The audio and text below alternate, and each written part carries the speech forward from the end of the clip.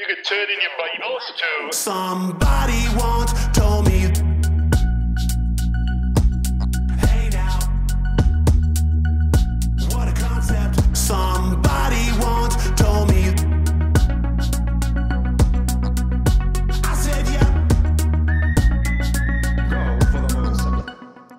Hi everyone, welcome back to Somebody Told Me, the podcast where we explore the voice of Christ and his church in the book of Psalms. Once. Oh gosh. Do you know why I do that? Because the Killer's song, Somebody Told Me. We could have just called it Somebody Told Me and done that song instead. Yeah. But then there'd be no Shrek references, which would be a shame. Are you gonna... Shall I redo it? Yeah. Welcome to Somebody Once Told Me, the podcast where we explore the voice of Christ and his church in the book of Psalms. Am I right? Yes, I think you're right this time. I'm right this time. So, we're going to answer a question on this episode. Ooh. The question is, Sam, why was your mic control so bad in the last series of podcasts?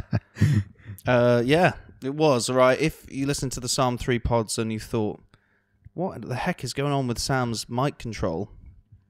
Yeah, I was just like, I was just forgetting I should speak into a microphone. We've gone for the handhold this time. Yeah. The freestyle. Bit different. Yeah. And we've got a lovely artwork. If you're watching on YouTube, you can see the original, the OG artwork that Aaron did in between us. Brilliant. Oh, I should be sat on the other side, according to the artwork. Yes. Oh, there we go. Right. Shall I read? This is a question from Stephen, Katie Bartell's boyfriend. Don't know his last name. Do you know it? No. No. Right. Well, anyway. You should have probably found out that. Yeah, probably, before. but that would mean me doing my homework before coming to the podcasts, which I don't do. So here we go. His question is, and I think this will actually be a good recap. If you've just joined us on the podcast, you've been like, I'm not going to catch up with all those episodes. I think in answering this question, we'll cover some of the key things we've been talking about a lot. His question is, I think in essence, my question is, when you say Jesus prays every psalm, what do you mean? Is it that Jesus read the whole of the psalms as a man and prayed them then? Or in the sense that the whole Bible's God speaking, or that whoever wrote the psalms is firstly prophesying about Jesus before writing anything about themselves or God? As in, it's not the Messiah. I think he means... So it's just someone's writing them prophesying about the Messiah or God. I think the breaking down of the Psalms is cool, pointing out Jesus is throughout the Bible, but I'm struggling to see the difference reading the Psalms as something Jesus said makes. And I think that's because I don't get how Jesus actually praised them. Okay. Right. Where do you want to begin with that, Aaron? Number one, there's three things there. Is it this, or that? Isn't it? Number one is... Go on. Is it Jesus? Or does, when he's on earth, he's picking up the Psalms and going, oh, these are cool prayers. Yeah. They're about me, so I'm going to pray them. Which is, we're saying, yes, because the Psalms were written pre-incarnation, and he is picking them up, just like he picked up the scroll and read from Isaiah, and sat down and read them, sat down, and it says, "These scriptures are fulfilled in your presence today." He, it's the same with the Psalms, that he can pick them up and pray them. But he is doing that, understanding that they are his words. Yeah. They are written about him and for him, but they are his words. Yeah. Does that make sense? Is that? Yeah. Maybe this is the trippy point, I guess. So the thing is, every Christian reads the Psalms and sort of gets like, oh yeah, these sort of express me a bit. But we're saying, there's actually loads of times they don't express you. Yeah. Like, they've pierced my hands and my feet in Psalm 22. Yeah. Like, okay, you can say like, well, metaphorically, I feel like I've been pierced. Well, that's fair enough. Okay. But the thing is, the Psalms make the most sense in the mouth of Jesus of Nazareth in his days on earth. Yeah. Because we're saying the purpose of the Psalms is they were written, yes, I think as Stephen mentions, prophetically. Yeah. That's the third thing he says, yeah. Okay, yeah. I think it's all, I don't know if it's all one sort of big, just what's really, what are you talking about, guys? Yeah. But yeah, we are saying, like, whether it's David or the sons of Korah or Moses, Yeah. who all write Psalms, there's all, what's going on is they are writing the words that Jesus will pray on earth, just hundreds of years. Maybe with Moses, it's like more than, it's like 1,000 and a bit, you know, way in beforehand. advance. But they're not primarily Moses's prayers recorded down, although Moses probably is in Christ, so he is praying them, but they are first and foremost Jesus's prayers, regardless of when they were written. Yeah. And then he's saying, but then Jesus would have read them, so is he reading them then thinking, oh yeah, that makes sense, I'll pray that? I suppose he's thinking nitty gritty, how's this working then in Jesus's days on earth? Yeah. I don't. The answer is I don't know, but yeah. He grew up going to the synagogue. Yeah, he would have known the Psalms well anyway, but understood that these are words for him to express and pray, and they are actually about him. Yeah. What's that one in Hebrews where it quotes the Psalm? Psalm 40. Yeah, that's it. Yeah. Body you've prepared for me. Where is that? Chapter 10? Yeah, okay. Yeah. So if you have a look, Stephen, and anyone else, at Hebrews 10, verse 5 to 7, it says, therefore, when Christ came into the world, he said, and then it quotes from Psalm 40, sacrifice and offering you did not desire, but a body you prepared for me. With burnt offerings and sin offerings you were not pleased. Then I said, here I am. It's written about me in the scroll. I have come to do your will, O God. Yes. So that's telling us about the experience of Jesus. When he comes into the world, he reads the Old Testament scriptures, specifically, you know, this experience of Psalm 40 would have happened to Jesus, where he gets, these are the scriptures that testify about me, which is what he says in John 5:39 and 40. And that God has given me this physical body, this flesh and blood body, so that I can do his will. And what is God's will? It's that I would be a ransom for many, that I would suffer and die and rise on the third day to save people. So that definitely, he did experience that. Oh my goodness, these Old Testament scriptures are all about me. And so he might have naturally prayed the Psalms, but he also would have grown up reading them, singing them, and knowing they're about me. They are my words. It's interesting in Hebrews it says, on his days on earth he said this, even though those words were written way in advance of his days on earth.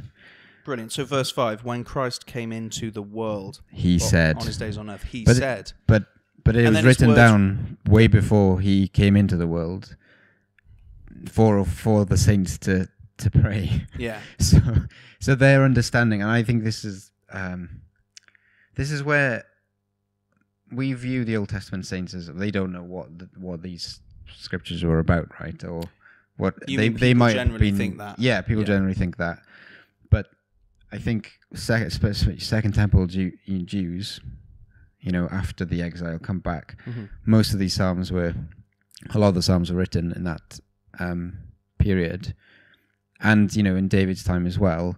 They understood the psalms to be prophetic and eschatological about the future eschatological king, like the true king, the Messiah king. Yeah, and they understood these words to be about the words of the Messiah. Yeah, when he was to come. And that's what Hebrews is saying. So when the Messiah has come, when he comes to earth, he says this. But it's recorded in way in advance. It's confusing, isn't it? Because it's yes and no. It's yes and yes to the question, sorry. Yes, he's reading them. Yeah. Going, these are my prayers and I'm going to pray them. But they are also, could have been, even if he didn't have the scriptures, his prayers, which weren't recorded in the Gospels, recorded hundreds of years in advance for us. It's not either or, it's both and. Both and. That's a favourite saying of mine. Does that make sense? Well, Stephen, let us know if it makes sense. I think so.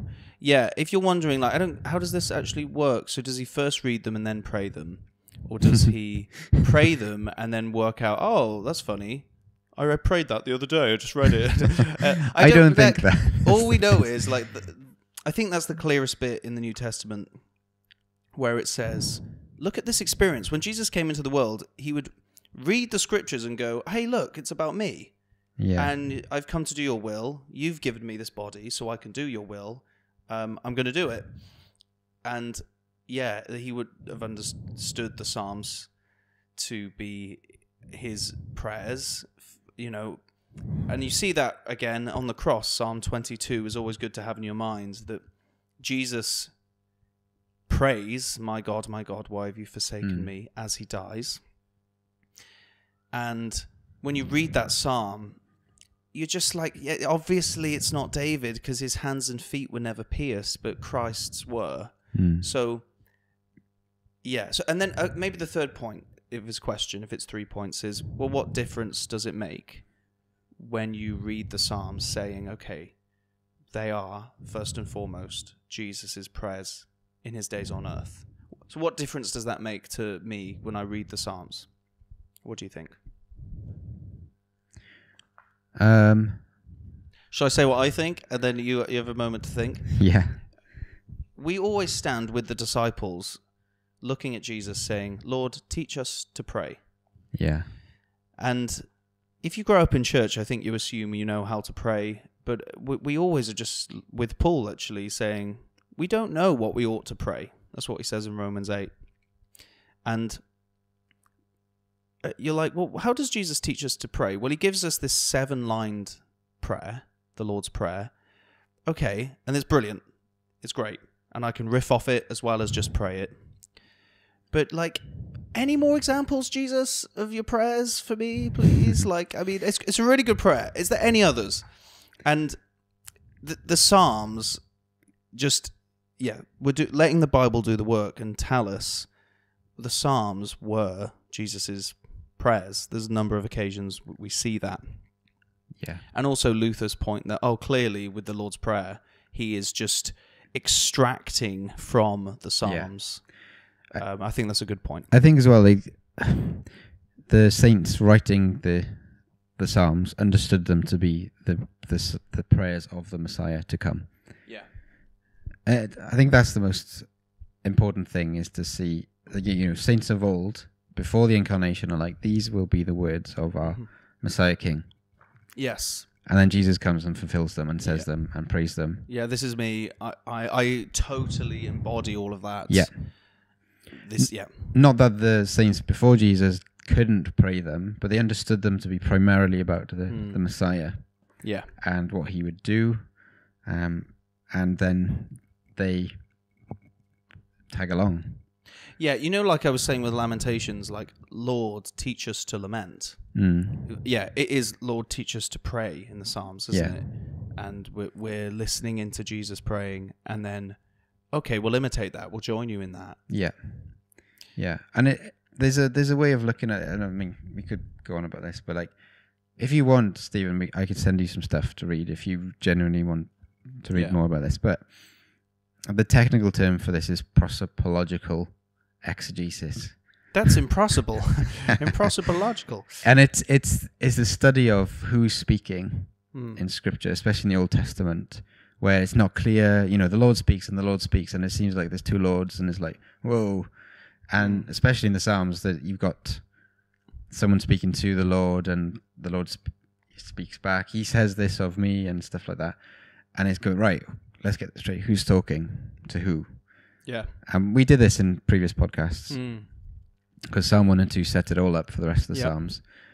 And the Father speaks to the Son speaks to the Father. Yeah. And it's identifying who's speaking. And that's what prosopological exegesis is. It just looks into Who is the speaker? who is the speaker. Yeah. Yeah. And I can send you some stuff on that. But that's where we're coming from. That's the lens we're using with the Psalms. Yeah. And it's historically been used by people from Spurgeon to Augustine. Look at our picture. Look at the Yeah. artwork. All of these guys. There's so many people. And I'm going to try and reference more of the church fathers and reformers and people because it is important to We're not just do making that. stuff Yeah, up. we're not making it up, but it's a historical way of looking at the Psalms. Hopefully that helps at least a bit. And if you're just, it's a refresher if you're listening along with us in the podcasts. Thanks for your questions, Stephen. If you've got any other questions, anyone, send them in. Message me or Aaron, and we'll try and do our best to answer. We'll catch you on the next podcast where we're going to launch off on Psalm 4. Somebody once told me